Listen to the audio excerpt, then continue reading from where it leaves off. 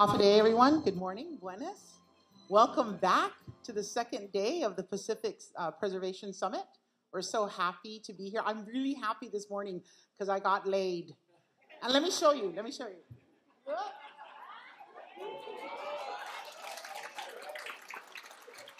I know what some of you are thinking. I am named after my grandmother, Linda, and we know that my great-great-great-great-grandmother was all over the Spanish documents from yesterday. So we are so happy that you're back with us. And yesterday, the first day, there was a lot of learning to be had and a lot to be shared about best practices in our region. So excited that we have things in technology like LiDAR. We have in Saipan, we have geocaching happening at the Garapan Heritage Trail. In Palau, they are doing QR codes at their historic sites. And then in Guam, we have a production for a virtual reality experience about World War II.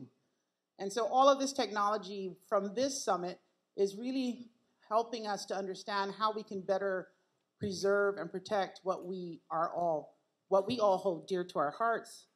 And so today, after our keynote address, you will all be heading to the Valley of the Lati in the beautiful village of Talafofo in the southern part of our island of Guam.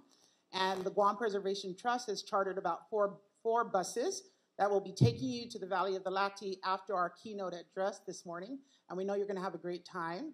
And again, do not bribe the bus drivers to go to Ross, okay? People are like, don't do that. We can do it after. Perhaps we can do it after.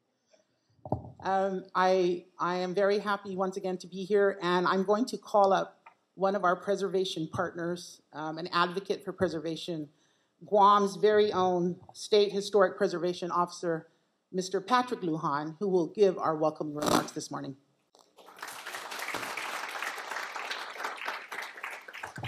All right, good morning, everybody. I was actually going to expand on the getting laid thing this morning, and then I walked in and I saw a lot of kids, and so that kind of changed the narrative right there, right? So, but before we get started, you know, we're talking about preservation and technology, but we also have to think of ourselves, right? And not only the preservation of our body and our souls, but I guess you can call in some cases the rehabilitation too, right?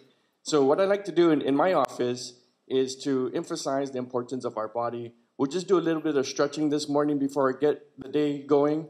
So if everyone can just kind of put your arms out like this, grab your other hand, pull it, do some stretches, right? Go the other way, get the body going, right? Now, circle your ankles while you're sitting there, right? It's like, you know, it's like that long flight up to Saipan, right? You get all jet lag and the body gets all stiff. So just, turn it the other way, right? And the ankles. Now let's just go around our neck just a little bit. There you go. Feeling a little bit better this morning? We're going to have fun today. For those of us who were not here yesterday, we had a good kickoff. You know, it's been a while, a couple of years since we got together. A lot of old faces, a lot of new faces. It's a very unique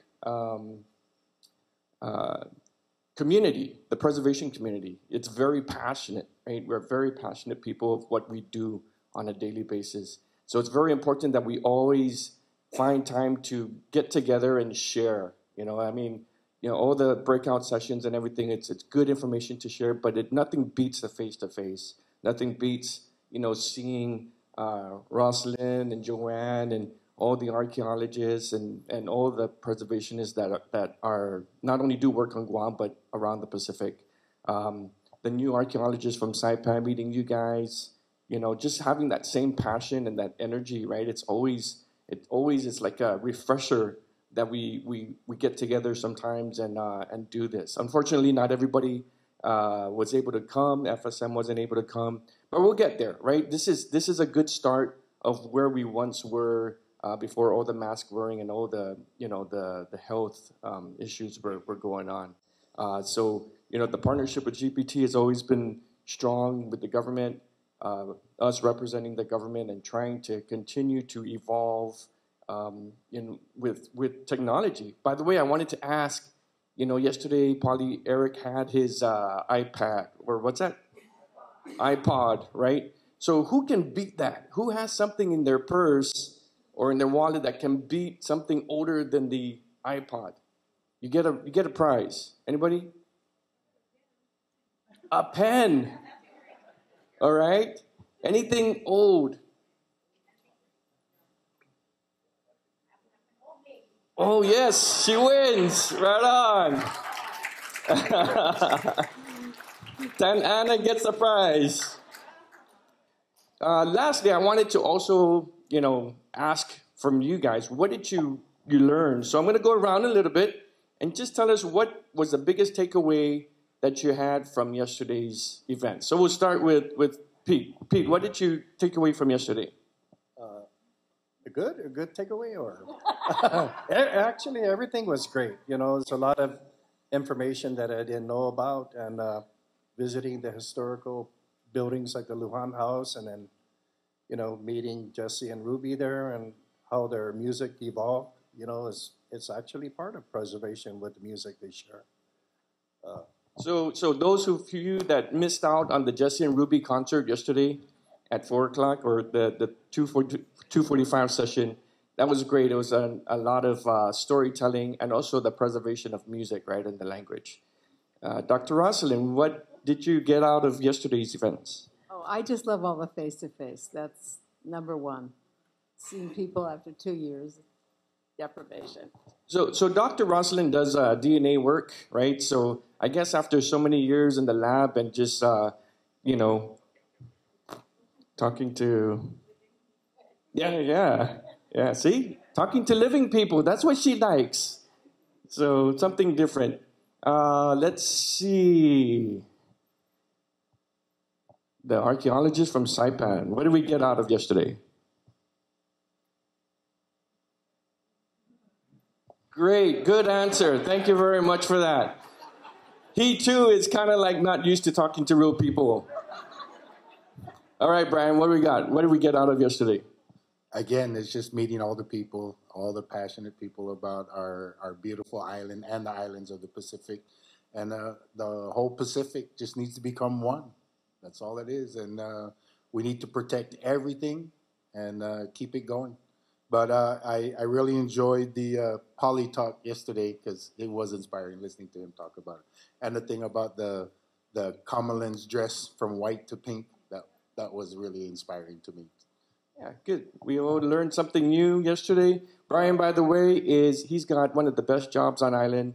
He works every day up at Retidian. He's with the U.S. Fish and Wildlife, and he does tours up there and all the historic sites. So he's got his own path and his own dune buggy that can take you on a good tour. So love his job. You want to add something? Hi, everyone. My name is Devani. I'm also from the island of Saipan. Thank you so much, number one, for having this summit where we can all get together.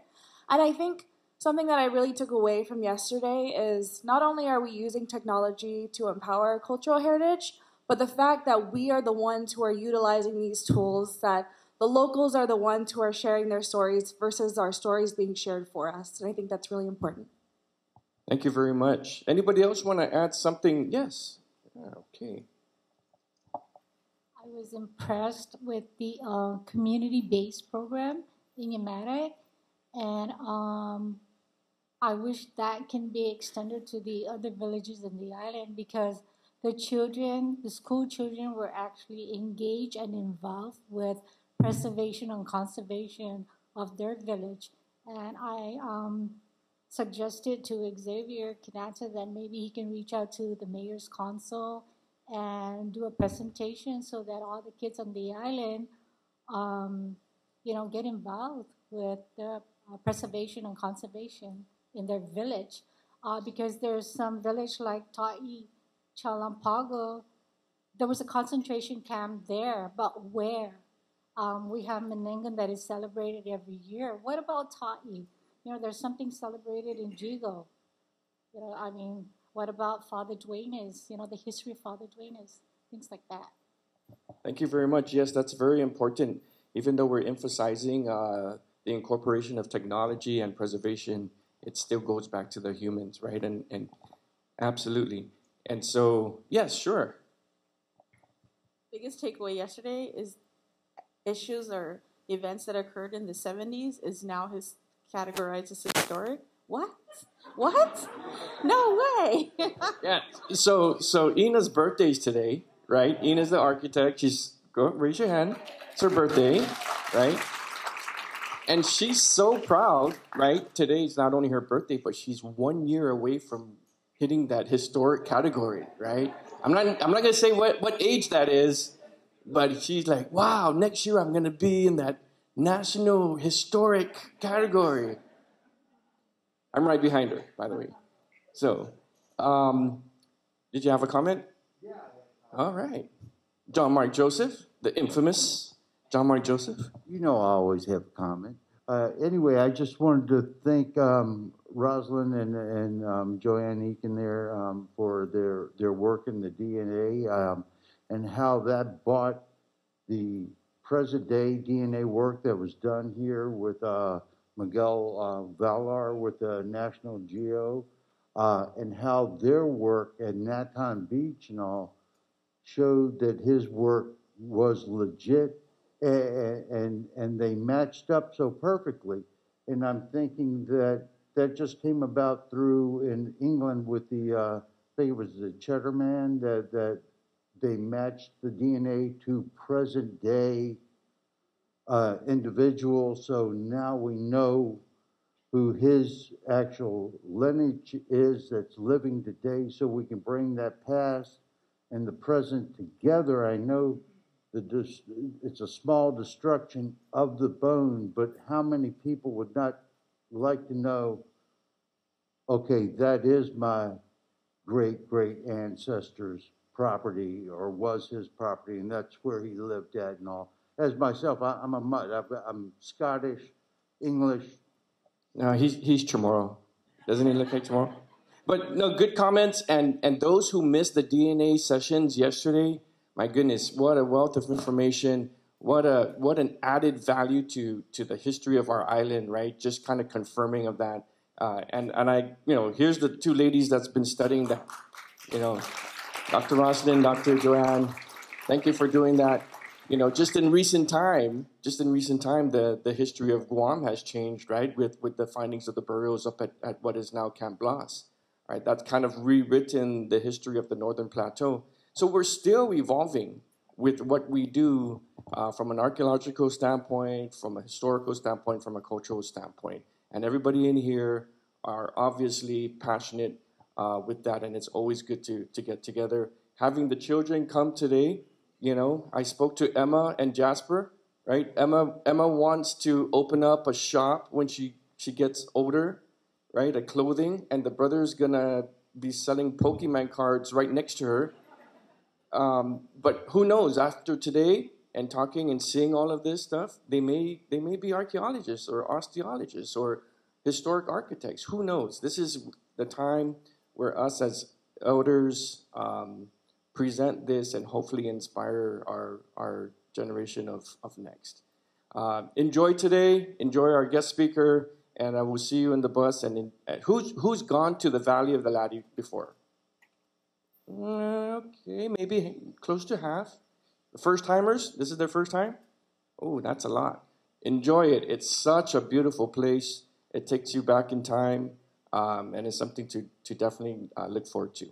So on behalf of the State Historic Preservation Office and GPT, we welcome you to day number 2.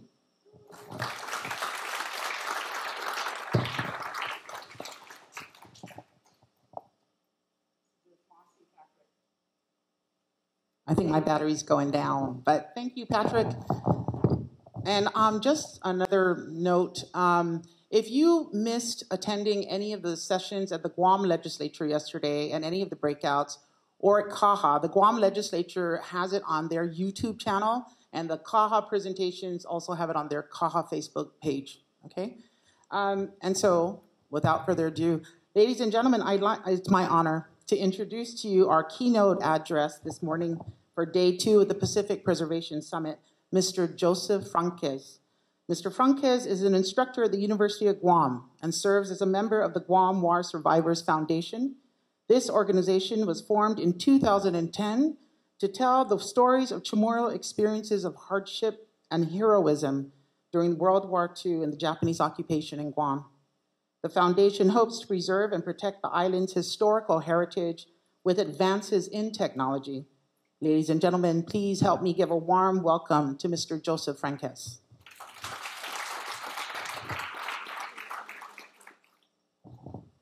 Buenas and half a day. Now, I wanted to just say, after listening to the introduction today and how Patrick was able to kind of capture all of the events that have been taking place since, and that you have such a wealth of knowledge and a wealth of understanding that we have to open our minds up and really allow ourselves to be able to absorb all of this information and appreciate it, and most especially where it came from. And I know that as we gather here today from all of the islands around our region, that we carry on that perspective of our heritage. And the cultural aspect of it really connects us as more than we can even imagine, how we're so interconnected, most especially when we talk about islands within our region. And near and far, we have a lot of opportunities to gather like this, to be able to learn from one another some of the very significant things about our cultures. So welcome, everybody. As I was introduced earlier, as Joseph, most of my friends and most people that know me will know me as Joey. So please refer to me as that. You are now my family and friends. Thank you. You know, I wanted to start off this morning, and I was looking at the original. Larry, can you go ahead and put that opening slide, please, of the program today, the summit?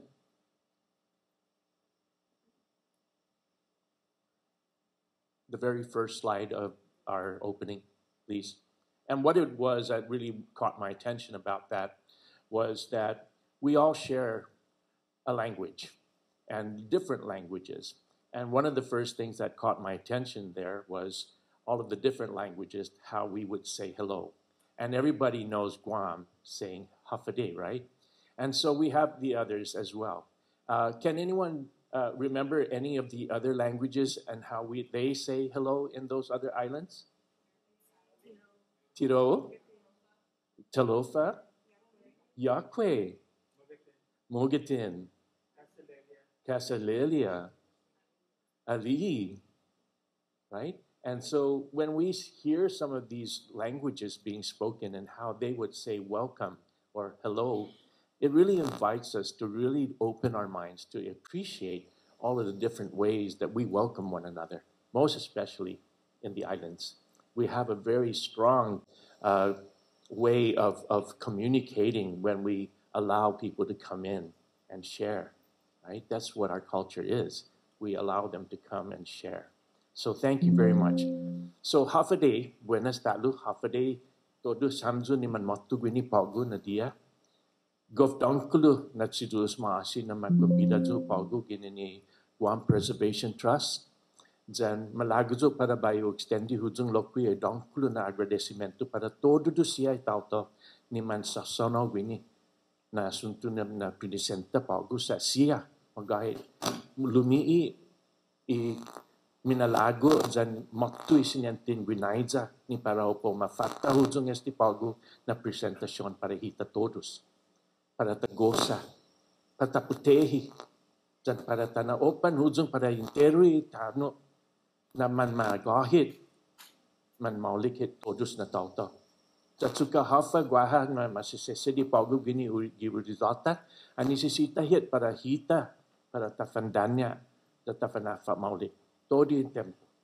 Sa malaguzo para bayo na iyam zo donkulu na agradecimento pago na haani si Diyos Masi. Pues, esti pago na haani para ta presenta pago gwini i timelines. Sa para ta quintus dididi lokwi po esti hafe Remembrance Day. San kun todo lokwi the wall. Hafa kumekaling niya the wall.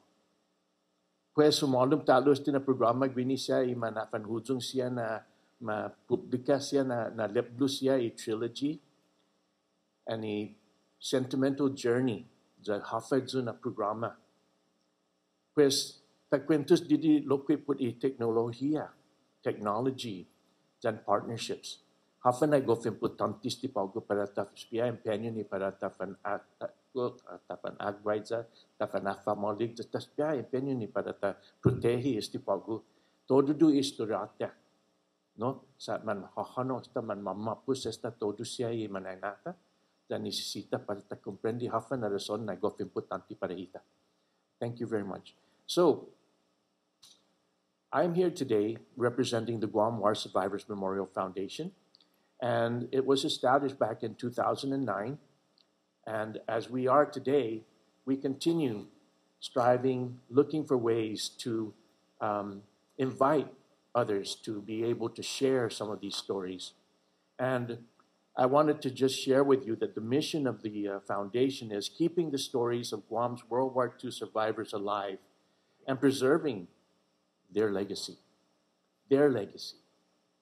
And many times as we prepare to think about some of those stories, those that were told, those that are being preserved today, that there are countless numbers of other stories of those survivors from World War II that have still yet to be collected and archived and protected.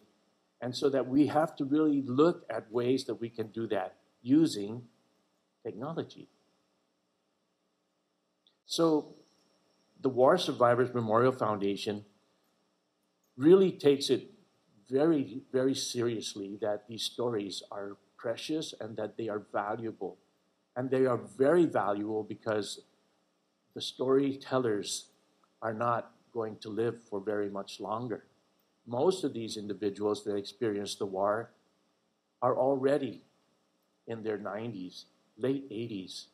And as we know, that these individuals are very guarded today. They're very delicately guarded because we don't really know how much information they can still pass on at this point in their lives. That memory really is important that we capture it today. So I'm just going to be sharing with you photos and images of some of the experiences that I've had since I became a part of this program. So June 28, as we all know, has been officially documented as Guam War Survivors Remembrance Day. So each day on June 28, we celebrate their stories. We celebrate the individuals that experienced World War II. And that the legacy and their heritage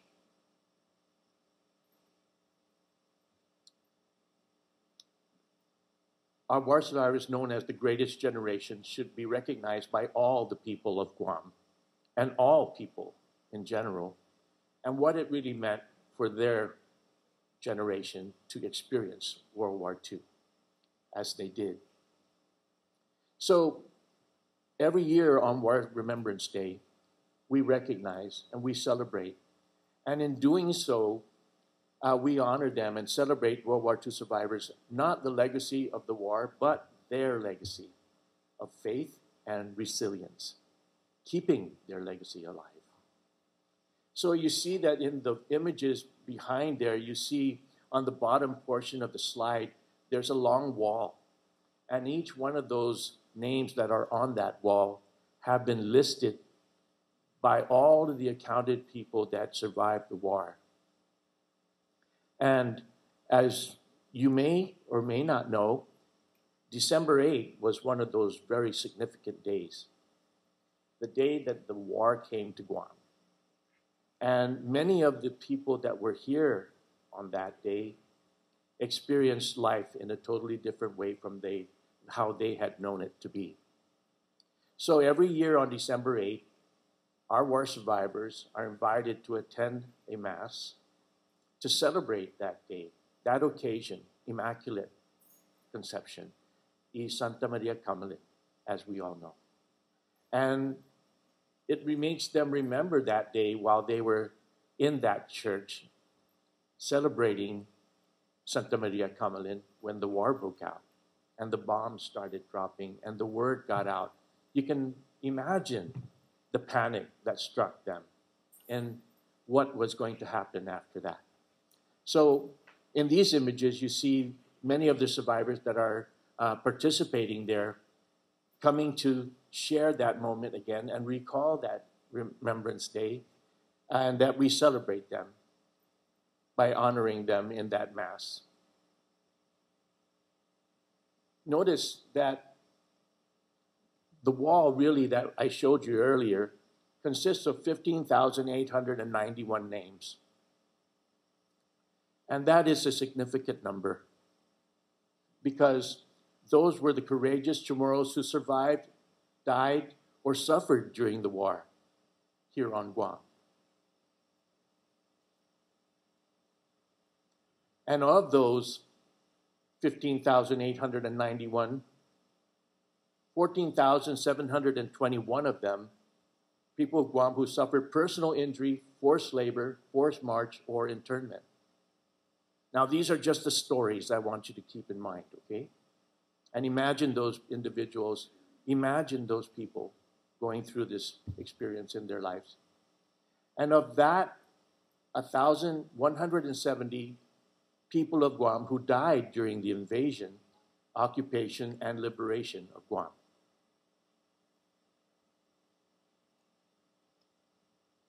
Again, this is a smaller model of the wall that we saw earlier. And this wall represents those names. And those names of those individuals that are on this list are taken from one place to another to show. And that same wall is available for you to see in one of the displays upstairs in the Guam Historical display upstairs from the Guam Museum. The next images you'll see here are some individuals who actually were survivors that had an opportunity to look at this wall and look at their names and to see that there were individuals there that were accounted for in this particular project. And each one of them would come there to look for the names of their parents, their grandparents, maybe their sister, their brother, relatives, aunts and uncles. So I wanted to just kind of think about how we were able to compile all of this information. And as a result of that, the Guam War Survivors Memorial Foundation created the trilogy. The trilogy are books that we have printed that really embodied the stories and the legacies and even the pictures and photos of these individuals that we have no idea what they look like. And we were able to capture some of them and put them into a book that will really showcase who these individuals are and put a face to their name. The first trilogy came out in 2014, book 1, entitled Real Faces. And as you can see that their faces are just painted in the front of this book, and that we can start relating to some of these individuals and seeing their faces and seeing that there will be things that we're going to learn about them that they experienced during the course of this time in their lives. The next book, book 2, Families in the Face of Survival, came out in 2016. And this one was to really capture most of the families that were involved with these survivors and telling their stories as well as they were told by their parents or grandparents. And you can see that many of the images in the posters here, as we laid out these events where they had these individuals come and they were able to present the books and also to share in their stories and also have them sign their books if they wanted to. And these individuals were there during this particular event, signing books for them and telling their stories. And the third book was put out in 2017, Legacy Beyond Faces. And this particular book had a little bit more where it took the stories of those individuals and moved past it forward to the next generation, their children. And one of the things that they passed on in this particular case was the knowledge of music, and how many of them that were musicians during the war and now have children that are musicians as well, myself included, have really taken that opportunity to engage with their parents in an activity that really changed the perspective of the war, in how they thought about the war, in what they were able to share about their stories. And music has always been a part of my life.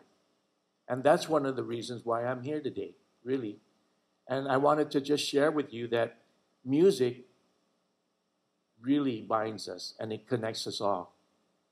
And that when I found that calling, if you will, to be a part of the Guam War Survivors Memorial Foundation, it was because of my father and my mother, of course, but mostly because of my dad. My dad was a musician, just like I am, and he really taught me a lot about how music can change the way people feel, and that it is a part of the emotions that comes out of your heart. And that when you play music, whether you play it in one area or in another, people seem to gather. Then it really just allows them to express themselves in a way that they want to. Some by dancing, some really just going out there and wanting to get up there and perform themselves.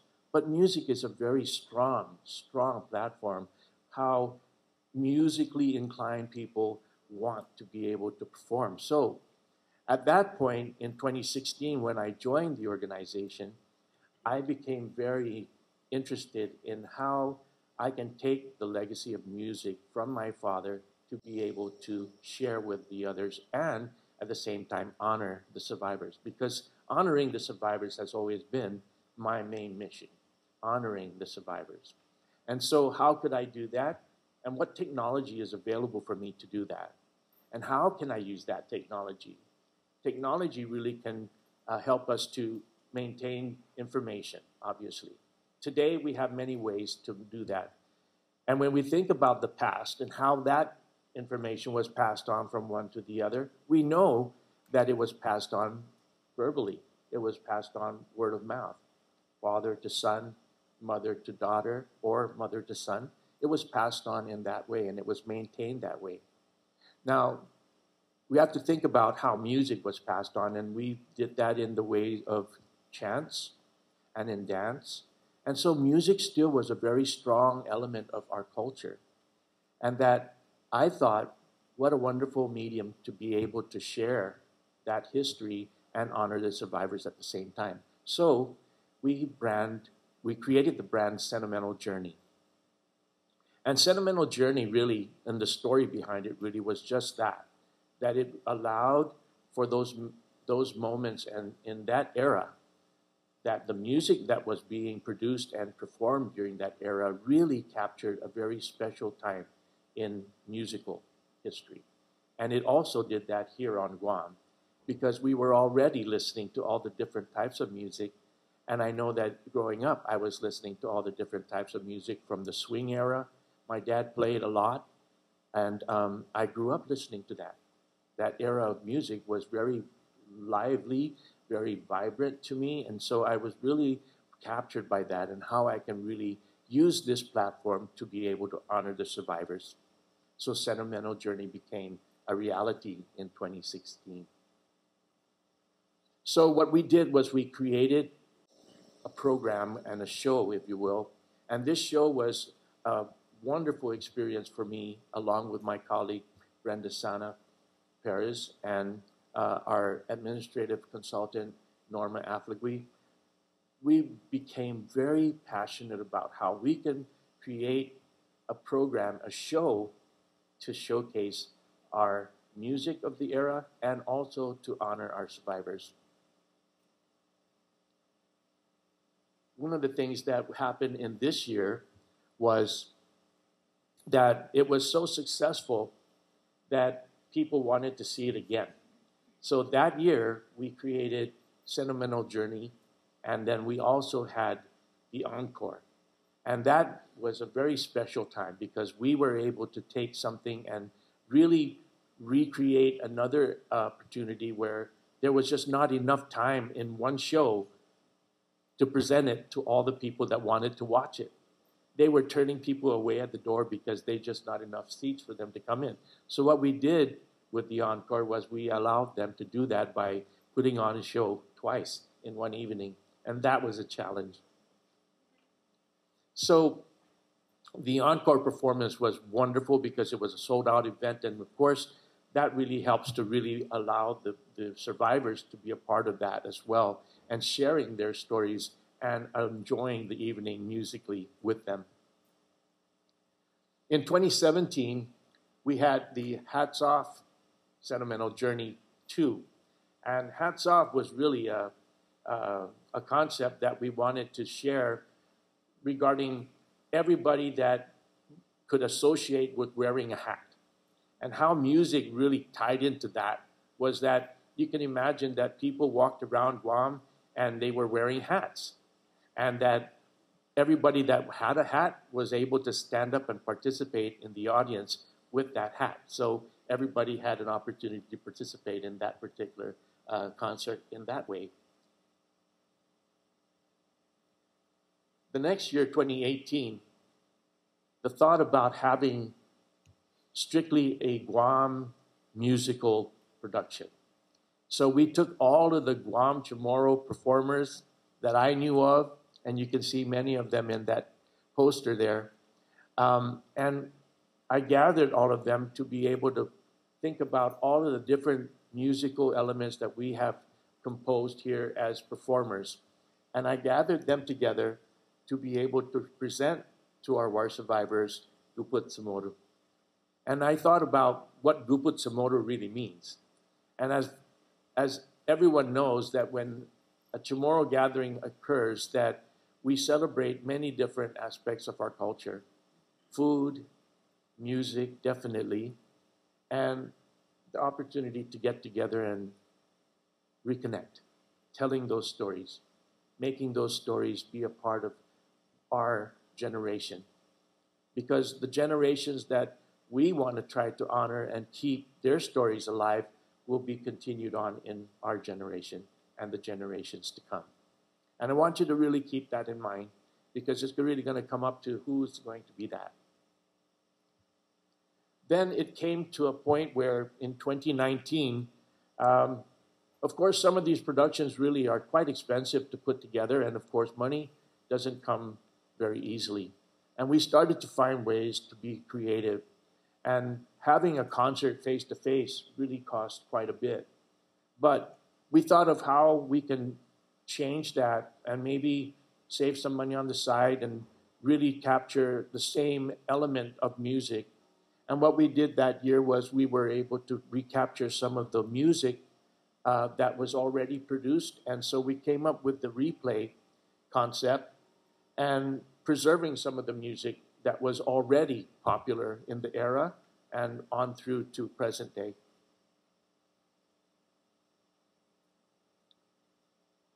Sentimental Journey 4, Guam Remembered. This particular Sentimental Journey project also was a collected musical element where we were able to present it in a CD. And CDs, as we all know, are things that are starting to phase out already. Not very often that we have to carry around a disc full of information these days. And that's just one other technology that we can consider in preserving some of that information. And that's what we wanted to do here, so that we can be able to share that and allow people to have it and be able to play it over and over and watch it over and over. Which kind of brings me back to the first Sentimental Journey, because that particular event, as successful as it was not recorded. it was recorded by audio only, not by video. So we didn't have the visual aspect of the concert, but believe me, if we could turn back time, that would be one concert. I wish we would have had enough money to be able to do that. So now that we're moving forward with the technology being changed now and going into this concept of just watching a video and being able to replay it numerous times, how many people would be able to have the opportunity to watch over and over? The next sentimental journey, we were able to capture the spirit of the Chamorro people, of the survivors, and those individuals that really were able to thrive and to bring that joy out of their spirits while they're dancing. And if you've ever been to the Chamorro village on Wednesday night, these two individuals were definitely an icon there. And I want you to know that when we captured this particular photo of them dancing, it really captured the idea behind the spirit of the dance itself. And that this particular production was focusing on their dance and dancing in general of our survivors enjoying their lives today. And last but not least, this is our 5th sentimental journey, and this year's production is entitled A Chamorro Symphony. And this particular symphony concept really was brought on by the music of Jack DeMello. And as classically produced as it was, a lot of people really didn't take an open mind perspective to why Jack DeMello's production and his original compositions of our music, the Chamorro music, that is. And he really made that a very highly produced, orchestrated symphony of music for me, and it captured my attention. And I thought, what a wonderful way this year to be able to listen to the Chamorro music being performed by the London Symphony, conducted by Mr. Jack DeMello. And this production was put out in 1979, and it was produced on vinyl and on CD. We're still able to be able to get that today to listen to it. So I took this sentimental journey this year and created it around the theme of the symphony. A Chamorro symphony is really about that, the musical elements of Chamorro and being performed by an orchestra, and also to have all of the elements of a symphony created with Chamorro performers singing those songs. So that's what's in store for you as a surprise take on it today. So that's pretty much what Sentimental Journey is. And we can see how music, and as Patrick mentioned earlier, how Jesse and Ruby were able, also musicians, were able to take the music and really make that be the platform of teaching a language.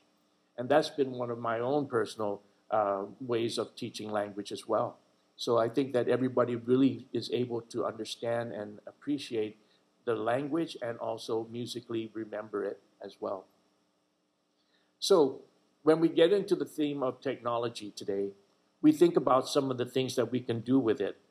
And one of those things are, what kinds of technology is there? And who has access to this technology? And how is it being used today? How was it used back then? You can imagine the different types of technology back in our ancient period when the technologies then was basically just trying to survive.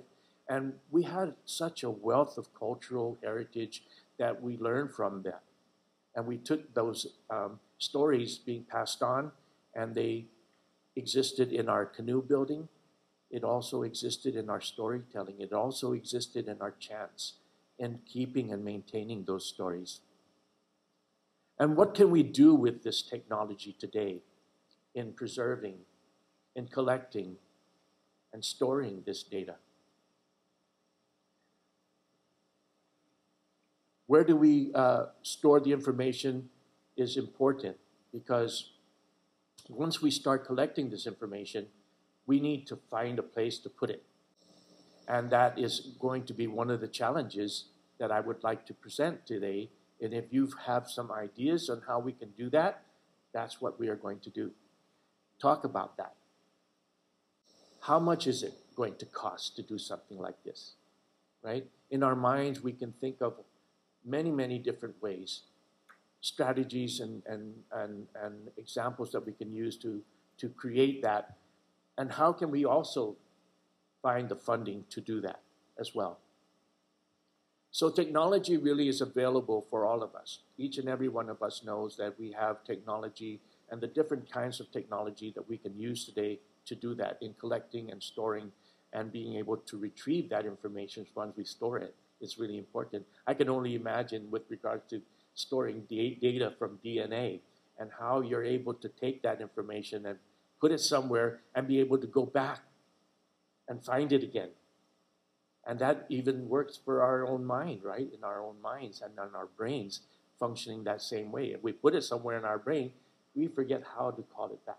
So I think those are really important in how technology really makes that a little bit less difficult and more achievable.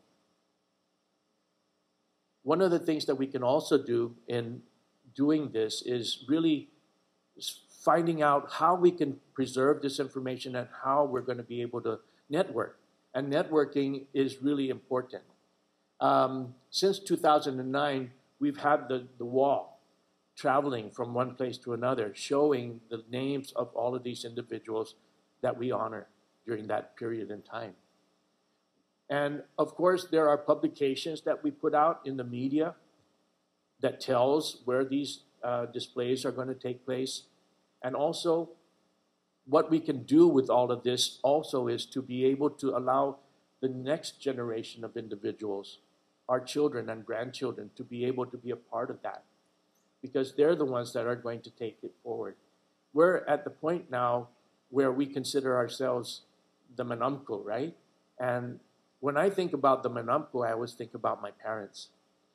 And now that they're gone, I represent my parents and their stories, and my experiences will live on in me, and I pass that on to my children and my grandchildren as well. So keeping the youth involved in this, really, these youth camps are really important in allowing these students to be able to hear these stories from the actual war survivors so that they'll be able to share that information as well with each other and keeping their stories alive.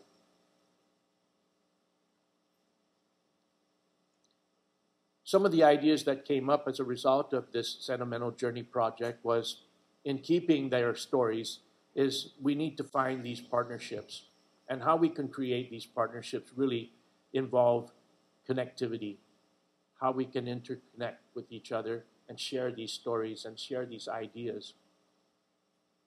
The public and the private organizations, entities, businesses, individuals really have a big part in this, because if they don't buy into the program or into that idea, then it's really just an idea. And we need to put it into some form of action that we can start to accomplish some of those tasks. Another place that we can store information is here at the Guam Museum. And thank goodness that we have a museum to call our own, to show our heritage, our culture, and our history. And this is a wealth of knowledge and information that we can store here as well. The Guam Preservation Trust, they're doing that right now as we sit here in this venue in sharing these stories and ideas. So there's another opportunity for us to create partnerships. Just earlier, Nicole came up to me and said, how can we get together? I'd love for you to be a part of you coming in to listen to some of the ideas that we have with our organization. And maybe with your knowledge, we can come together and form this partnership. And that works for me. And I'm open to that as well. We definitely look upon telecommunications, because really, without their interaction and their involvement in the process, that information is only going to be mobile.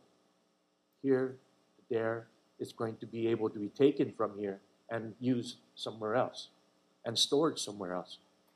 And we'll be able to use this technology to be able to share this information one way or both ways in many different ways. So those are ideas that we can use in building partnerships. And I appreciate the fact that you can see some of those individuals that are involved in this particular Sentimental Journey project was the governor's office. We have also the Survivors Memorial Foundation. We have Guam Economic Development Authority. We have KOAM. We have PBS Guam. We also have Shooting Star Production. And these companies are all involved in this project and making it useful and making it very achievable and making it very attainable for others to be able to view and watch and appreciate. So we want to definitely consider the creating of a repository, which is one really wonderful opportunity for us to be able to consider, and that preserving their stories would be one of the very, very important aspects of this repository, that we are going to have the youth be involved in this, in collecting this information as they go with their little cell phone, and they can actually record a story of their grandparents or their aunt or their uncle as they're telling their experience of the war, and record that. But where do they go after they've done that? Facebook? Maybe, yes, that's one way. We can WhatsApp it to one another. We can tweet it. We can Instagram it. We can do so many different things in many different media. So that's available to them right at their fingertips. And our family members are the key element of this as well, because we are the ones that are hearing these stories directly from our survivors. Groups and organizations definitely need to be involved in this because they also have the mechanisms and the resources to be able to use and be able to make these ideas come to fruition. So who will continue to tell their stories? And can technology do this? I believe that it can. I want you to keep that in mind today. And maybe if you have a story or you have an elder relative that you want to collect their information and share with others, that's an opportunity for us to maintain it that way as well. So what is your story going to be? How are you going to be able to capture that information and be able to keep it and preserve it and to share it? You can see here that Tanlana is one individual that has her daughter standing next to her, and that they are going to be the ones that will tell her story to the generations to come. So on that note, Tangkulan na si Diyos masi para hamdo todos. I really appreciate your attention today. I hope that you enjoy the rest of your day in your tour, going down to the Valley of the Lati. And I appreciate you, and I would like to just say Tangkulan na si Diyos masi para hamdo todos. Adios. Hasta aquí.